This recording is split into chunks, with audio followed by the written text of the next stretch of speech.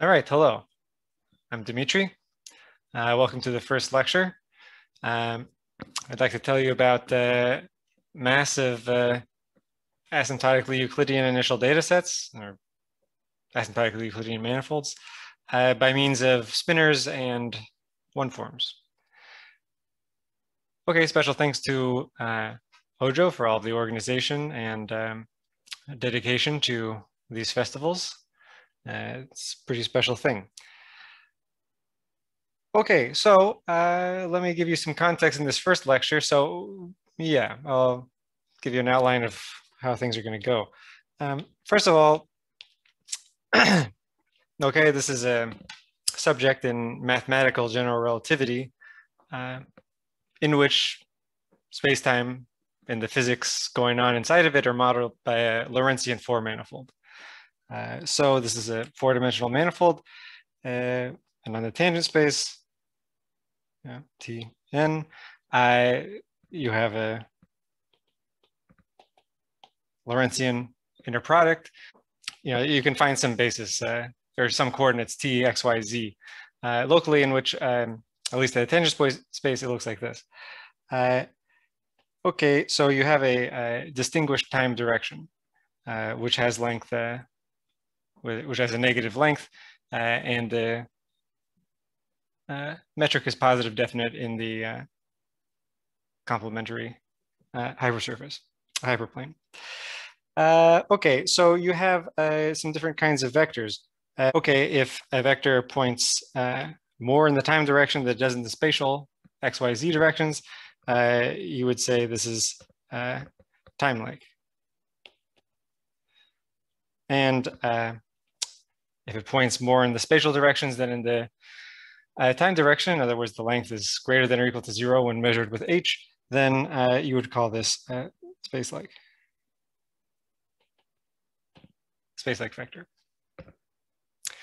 Okay, so we have this Lorentzian manifold, and the physics is modeled by a complicated object, symmetric 2 tensor on n, called stress energy tensor, which encodes all the local energy momentum densities of the matter and the charges and what might be going on in your space-time. Okay, there's a condition that you'd like to impose on T to make this physically reasonable gadget, which encodes the energy momentum densities of your system, which is that T of V dot this covector, where this eats vectors and gives you a number. So you could think of it as a covector or dualize it to a vector. This should be time-like or not space-like. Okay, this is a condition for T to be a reasonable stress energy tensor. And Einstein's idea, Einstein's equations roughly say that physics, represented on the right-hand side by the tensor T, is equal to geometry. So something having to do with the geometry of the Lorentzian metric H. Well, if you go around thinking about what are the geometric quantities associated to a pseudo-Riemannian manifold that have the form of a symmetric 2 tensor, well, two things come to mind: the metric itself and the Ricci tensor. You're kind of forced into this left-hand side. If you want it to be a non-trivial amalgamation of the Ricci tensor and the scalar curvature times the metric. If you want both terms to reflect curvature, this is the natural sort of object, and this is the right algebraic combination that gives you divergence free. If you use the second Bianchi identity. So at least if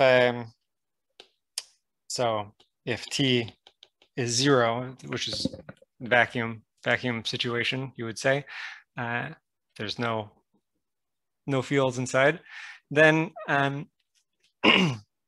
the equations would just become Ricci minus 1/2 scalar curvature H is 0, which you could then trace and find that, well, the scalar curvature has to be 0, which then leads you to the conclusion that the Ricci tensor of your Lorentzian manifold must vanish. Okay, so the Einstein condition in the case that t is equal to 0. Okay, this, as you may know, is a critical point of the total scalar curvature function. So this is a Lagrangian for this equation. So this equation could be considered the Lagrange equations associated to the total scalar curvature functional. Okay, now there is a general procedure to go from there's a formalism to go from a Lagrangian formulation of a theory to a Hamiltonian formulation of the theory. First, you have to separate the time and space variables of the theory. So let's make a choice of a space-like hypersurface of the Lorentzian form manifold. So you imagine N, it's a larger space here. Sitting inside, we have M, so that the restriction of the metric H is positive definite on the tangent space of M. It's a Riemannian metric. Okay, so you inherit a Riemannian metric and you inherit a symmetric 2 tensor in the second fundamental form, which we denote by K. You also get a normal vector with length minus 1, pointing more or less in the time direction. Okay, so you can abstract the situation and just call MGK an initial data set for the Einstein equations, thinking of trying to prescribe that as initial conditions and solve the Einstein equations forward in time. It's not totally relevant for our discussion yet, but you get the following energy and momentum densities, which come from just the normal part of N. This is a function on your 3 manifold. And you get the covector Tn dot. Okay, which is well, the way I've written it here is a 1 form on M. Okay.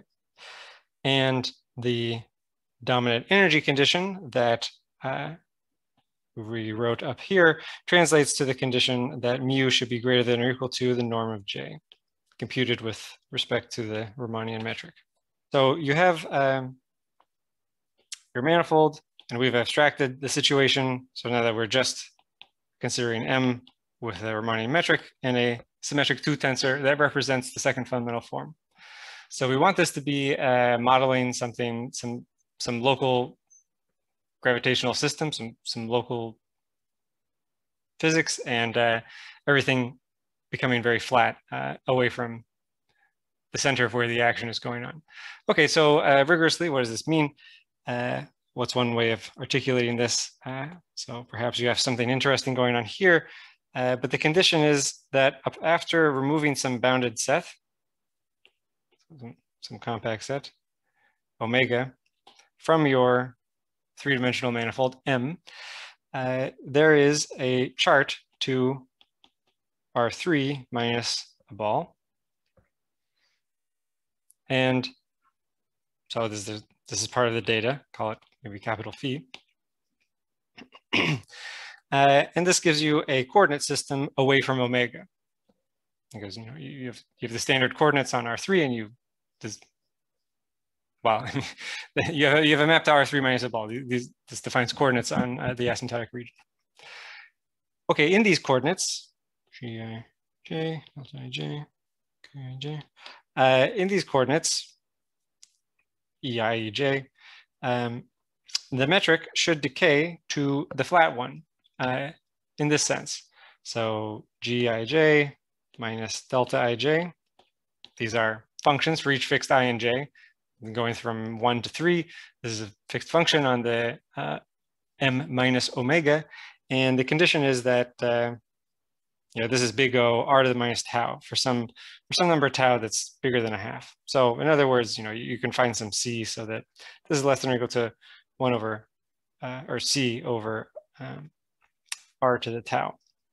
So I set the k to 0 as r, the distance from the origin in Euclidean space, R3, goes to infinity. Okay, and not only should this be true, but I have this notation of a little subscript r, or a 2 here, that indicates that this should also be true for derivatives, up to second derivatives of this quantity. They should decay like derivatives of r to the minus tau decay. So in particular, the derivatives of Gij, they should decay in these coordinates, c over maybe some other constant, r to tau plus 1, and so on, or for the second derivative. And likewise, k should converge to 0. So the manifold should not be bending wildly in the 4-dimensional space. Okay, so in this setup, again, tau should be some number bigger than a half, at least, for what I'm about to say to make sense. And suppose the energy and momentum densities are integrable. They're L1, they're integrable. Then you have the following quantities, which you can arrive at through the formalism that I was alluding to before, when you're going from the Lagrangian to the Hamiltonian, separating the space and time variables and trying to recover from the Hamiltonian formulation what total mass and total momentum should be. You're led to these definitions. This is what ADM worked out. So the energy of M, or really the way I've stated things, this is the definition of a one-ended asymptotically flat initial data set.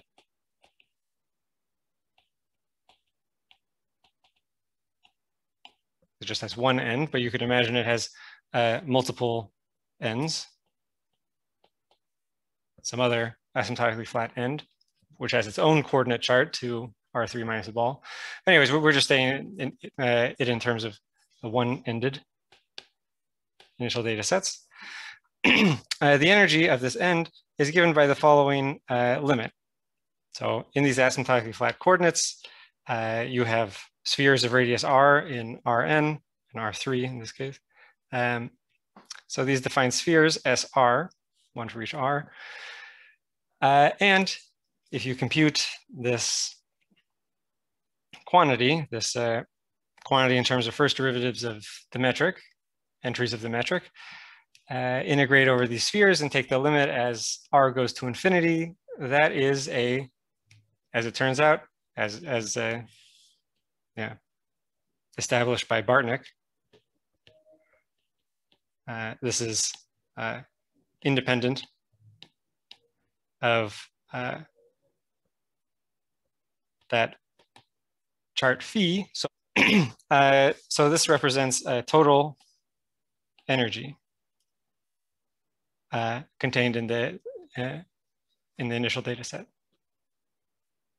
And then for each I equal to 1, 2, or 3, there's a corresponding quantity having to do with the second fundamental form,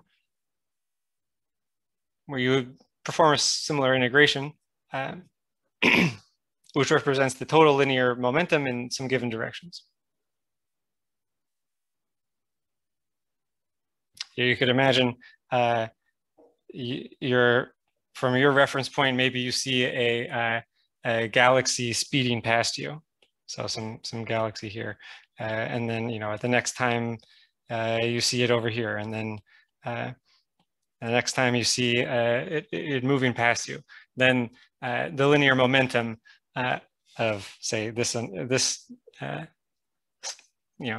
Riemannian slice of your space-time interpreted as initial data set, the total momentum in that direction would be large. Okay, so fundamental example. If you have Minkowski space, which is the flat example, the flat Lorentzian manifold, simply connected manifold, which is negative in this time direction here, and then it's flat in these directions. If you have a, if say here you have a t equals 0, three-dimensional space, that's flat R3. And then if you have a function f from R3 to R with the gradient of f always being less than 1 in norm, then the graph of f inside of Minkowski space, which I'll denote by R31, is going to be Riemannian. The fact that the gradient doesn't get to 1 or above 1 means that you'll always be more space-like than time-like. So you'll never cross the null threshold. So the induced metric will always be Riemannian. Okay, so that's an example of initial data set. So the graph of F Minkowski space. That's a fundamental example.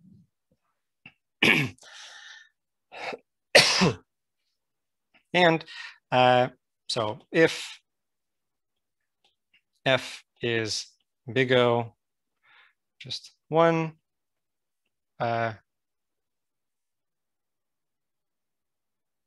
1 over R, or it's big O 2, 1, then so if it decays to a constant and its derivative decays like 1 over R, and its second derivative decays like 1 over R squared, then the graph will have a total mass, total momentum, the total energy will vanish, and each of the PIs will vanish. Easier to say it this way. For this example of an initial data set. This is the quintessential example of initial data set with vanishing energy and momentum.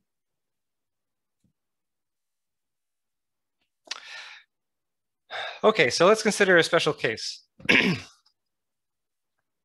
which was historically what was considered first. Okay, so suppose we're in a time symmetric situation. The second fundamental form of our spatial slice in the Lorentzian four manifold, you know, the second fundamental form vanishes. So you would imagine, you know, for instance, if you could reverse time about, you know, if you thought of this as t equals 0, and if the map t sending or the map sending t to minus t was an isometry for n, then, you know, that would definitely ensure that the t equals 0 slice had 0 second fundamental form. So in general, you know, you would call this time symmetric because it kind of locally admits a isometric reflection. Time symmetric. Okay, so here is the relevant theorem that one would like to prove. So the condition is if you have non-negative local energy momentum density, so mu minus j non-negative, then the total mass content of the system should be non-negative, which is physically intuitive, but because you went through this kind of complicated formalism going from the Lagrangian formulation to the Hamiltonian formulation, and the theory is a little bit complicated because of this the geometric nature of it. You know, you want things to be invariant under diffeomorphisms. This sort of issue becomes far from obvious. But okay, so here's the statement for k equal to 0. So we're down here now. So suppose there's no k anymore, just a Riemannian metric. So it decays to the flat metric away from a compact set with order tau, bigger than a half. And mu, so in this case, j identically vanishes, and mu minus j, or mu minus norm j, just becomes scalar curvature of the Riemannian structure. Okay, so the dominant energy condition just becomes the scalar non-negative condition. Okay, and there is no linear momentum in this case, so the mass just comes from energy. So let's replace these e's with m's, but they're the same thing. You know, mass and energy would be the same, no momentum. So the relevant condition is, or the relevant conjecture is, if local energy density is non-negative, r greater than or equal to 0, then total energy, total mass should be non-negative. And that's the conjecture, that's the theorem. Also, you should have a rigidity statement. So if the total energy content is 0, total mass is 0, then the manifold should be flat. The initial data set should just be a flat Euclidean space, just like the t equals 0 slice of Minkowski. Okay, so this this is a very celebrated, well-known version. I call it Riemannian because the k is equal to 0. This is really just a theorem about Riemannian geometry. First proof, due to Shane and Yao, 79. Very interesting proof. I stated everything here for dimension 3. You can make similar statements, conjectures in higher dimensions. This has been extended to higher dimensions by Shane and Yao recently. But also, soon after Shane and Yao's proof, there's a proof due to Ed Witten in the 80s using a very different method that we'll talk about in the next couple of lectures. And then there's other proofs. So there's a proof using a proof of something much more far-reaching called the Penrose conjecture, or the Riemannian version of it, which was proven by Huisken and Ilmanen, which in particular proves the positive mass theorem. And there was recently a proof due to Yu Li using Ricci flow. And I and some collaborators, namely Hugh Bray, Marcus Curie, and Daniel Stern, gave a new proof using harmonic one forms or harmonic functions, however you would like to think of it. Okay, so what can we say? Here's an interesting corollary, very non-trivial corollary. Euclidean space, or R3, I should say, not Rn, as I've stated it, although it's also true for R3 or Rn.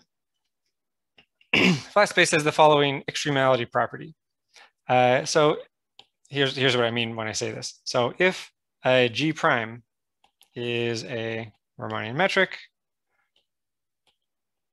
on R3, so that G prime, it's equal to the flat metric on M minus a compact set, omega. So he has something going on here inside of omega. And you've only changed the metric on omega. The geometry is all different on omega, but it's identically flat outside of it. And the scalar curvature is non-negative. So suppose you have done that. Suppose you have made such a metric, change of the geometry on a compact set to still preserving the scalar non-negative condition. Well, then the theorem says, then you have actually done nothing, and this is the flat metric again. So then G prime is flat. So in other words, there's no way to increase the scalar curvature of R3 with a compact change of the metric. Okay, rather subtle statement. What is the proof? Well, this is a metric, G prime. It's definitely asymptotically flat because it's identically flat outside of a compact set. So those constants that I was mentioning in the definition of asymptotically flat, those are, all identically zero. The K is identically zero. The difference here is identically zero. So the theorem definitely applies. But also notice that the GIJs, the derivatives of GIJ, just identically vanish when R is large enough because the metric's flat. And in this flat coordinates, these are just constant numbers. You take derivatives of them, they vanish. Okay, so E and M and P, they all vanish. Everything vanishes for such a metric. So the mass is zero. So the manifold must be flat.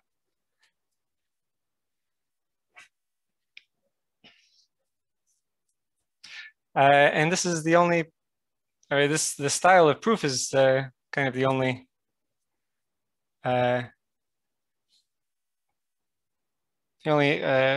method of obtaining a statement like this.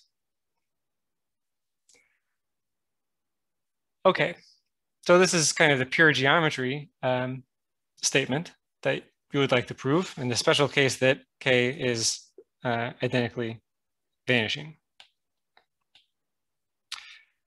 So why do we have 5 proofs? Why do you need so many proofs of the positive mass theorem? Well, here's the rough idea. I mean, so this is a, well, to defend myself a little bit, this is a theorem about scalar curvature. This extremality property of R3 in particular. That makes it pretty clear this is a theorem about scalar curvature. And there are, as I've shown here, a zoo of techniques for studying scalar curvature. You have this, you got a giraffe over here, you got a rhinoceros over there, all sorts of different techniques from different areas of math. You have spinors, Dirac operator, you have minimal surfaces, you have potential theory, you have conformal geometry. A lot of things have a lot to say about scalar curvature. And to understand the nature of scalar curvature and to compare these different techniques, the 3-dimensional positive mass theorem is a common meeting ground for a lot of these things. A lot of these tools, if they are effective at studying scalar curvature, they can prove the positive mass theorem, and you get to see how they interact. That's something that I hope to get at here, to try and see how a couple of different things interact with one another. A couple of these different ways of understanding scalar curvature.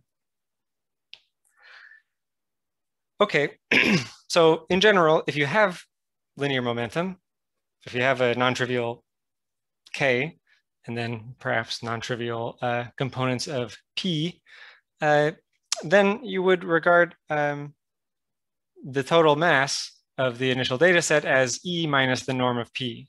The norm of P being just like the square root of the sum of the squares of the P i's. I ranges from 1 to 3. That would be like the total mass of an end, or the total mass of initial data set if it only has one end. You need to subtract off some P because of that sort of thing I was saying before. If you imagine you have a galaxy moving rapidly from your frame of reference, or just moving rapidly, then that linear momentum would be large, but it's not as if it, and the energy would be large because it's moving rapidly. However, you wouldn't say it's more massive just because it has linear momentum. So you need to subtract off linear momentum from energy in order to recover something like mass. So the positive mass theorem takes the following form.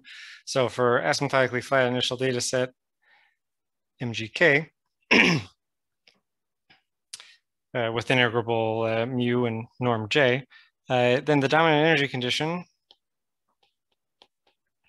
implies that the mass E minus norm P is non-negative. And moreover, there's a rigidity statement. M is equal to 0 implies that MGK arises as a submanifold, or in other words, a graph over the t equals 0 slice of Minkowski space.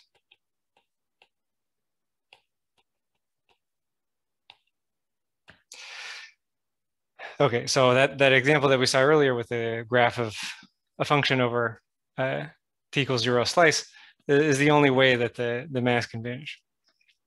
Okay, this was a little bit of a subtle point here. This last part was not fully established in each of these, in really any of these works alone, which we'll comment on in one of the future lectures. Okay, so I would like to describe Witten's proof, which works in the time symmetric and this general setting, in particular how it relates to the more recent proofs that I give with my collaborators. Yeah, so in the next lecture, we'll introduce the formalism of spinors and the calculation that Witten does to prove the positive mass theorem. And then in the last lecture, we'll discuss the recent versions. Okay, thank you. See you then.